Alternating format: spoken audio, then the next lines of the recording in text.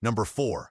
Artificial sweeteners, the hidden kidney destroyers lurking in your diet. You may think that swapping sugar for artificial sweeteners is a smart choice, but the truth is, these chemical sugar substitutes could be wreaking havoc on your kidneys.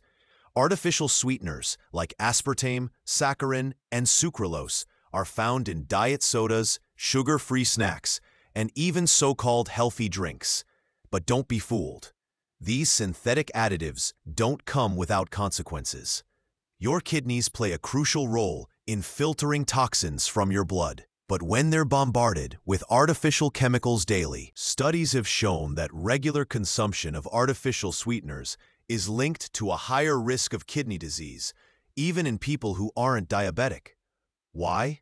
Because these chemicals can alter the way your kidneys process waste, leading to long-term damage. And here's the scary part. Most people have no idea this is happening. Since artificial sweeteners don't contain calories, people assume they're harmless. But they can actually disrupt kidney filtration and cause imbalances in the body's metabolic processes. And let's not forget about the insulin response. Some artificial sweeteners trick your body into thinking it's consuming sugar, triggering insulin spikes that can contribute to insulin resistance, a major risk factor for diabetes and kidney disease.